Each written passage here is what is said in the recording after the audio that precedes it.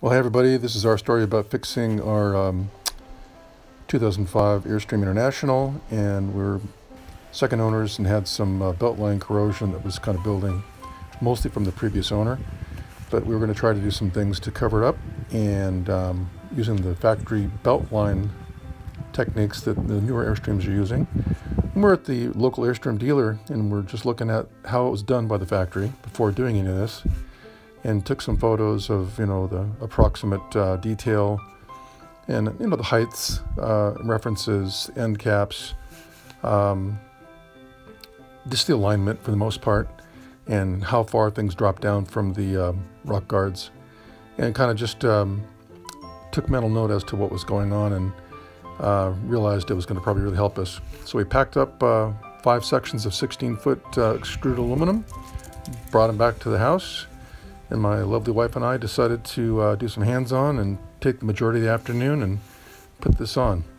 So some of the parts we started out with was a 1/8 bit, a spacer for depth, the factory recommended rivet, Sikaflex sealant, and of course Corrosion X, which is the only thing we are told by factory that seems to stop and cease the filiform corrosion. So we went around, wrapped the entire, wiped it all down, and put a little bit of Corrosion X all the way around. And we're starting here at the entry door and putting our first pilot holes and getting our first holes set up.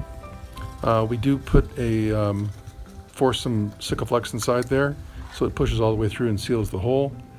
And then go ahead and do our recommended rivets that go in the center position of the extruded aluminum.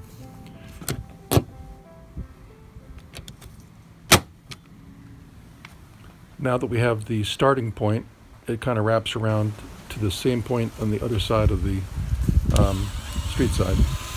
And we continued on just getting our levels, and then continued drilling.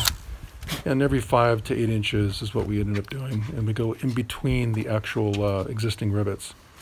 And essentially, from this starting point, was able to work around first to the front under the panorama windows, and each time sealing it up with Sikaflex and just kind of watching how we're doing it as we go.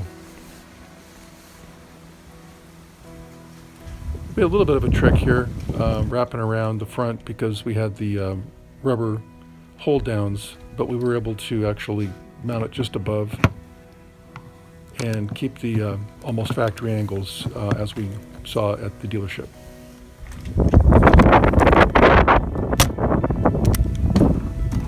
And here's as we mounted the aluminum above the hold downs. It pushed them out a bit, but still worked out okay. And just watching what we're doing as we're slowly wrapping this around, getting our angles, and mounting it just so it looks just like it does at the factory and has all the symmetricals. As you can see here on the back side, all around the belt line, we seem to have a fair amount of filiform, and it's kind of darkened here, you can see, because we use the Corrosion X on it, which actually does darken it up, but it does seem to stop and cease any kind of further progression. We kept the front first section wild so we could align it as we went through. And anyway, this is just kind of an example of the things we're hoping to hide by doing this belt line trim. And we can't get it all, but we can probably hide about 90% of it, except for there. Anyway, we also were told to drill between the factory rivets, just as best practice, and we marked them off every 5 or 10 inches in certain places, and held down with our hand as we pushed and did the rivet, so it had a very, very secure, firm pressure on the unit to make a solid connection.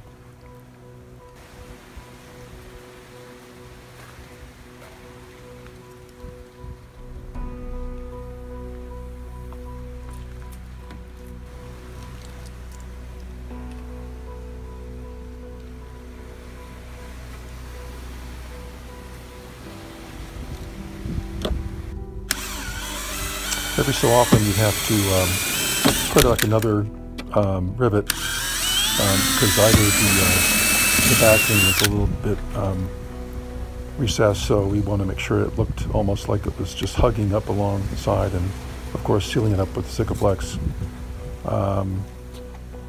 which did a great job of sealing all the way inside to the original hole and covering the new hole all the way around. You can see here by just doing this trim, made a marked improvement, at least as far as our unit. And as we moved along here, we kept the front ends a little wild so we could adjust down or up to make sure the straight line was going all the way down from the eyesight.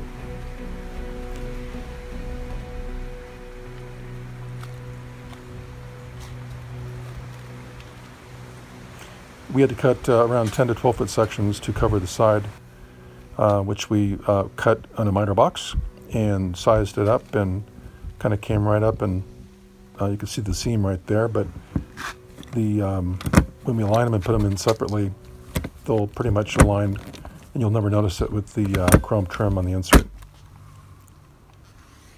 We'll adjust that perfectly before we actually start sealing the left side there. Now as we progress, we just tape these up to get a kind of an eye line on adjusting for the door. We noticed the door had a little bit of a drop in it, so we could actually make up for that appearance by simply just putting the two ends together and then making a bridge piece and adjusting just so that both far and left side, right side would adjust. And you can see here that these little inserts had to be broken off so they wouldn't get in the way of the existing rivet and push it up. So this actually keeps it real nice and flush. Now cutting and sizing the door piece, you got to take off 1/4 inch for the end caps, and we with our factory pictures we measured to see where it would come up, so we have to take off 1/2 inch on that full length to compensate for those two end caps.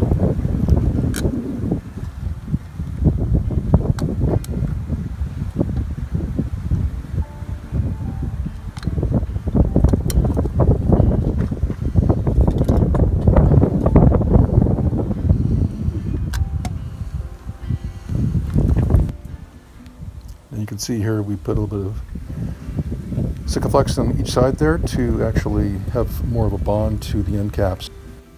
Now with the end caps actually installed, and the Sikaflex will grab onto those and do a great bond on them on both sides here. That's what that looks like.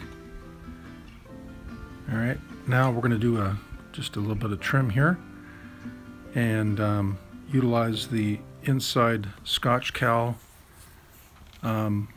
chrome insert. It's got a special Scotch adhesive on the back of it that once it sticks, it probably won't come off as long as the backing is clean. It's sticking to. So just got that measured up there. We'll cut it back and try this one little strip as our first piece to be installed. Looking pretty good, and we'll just pull this off.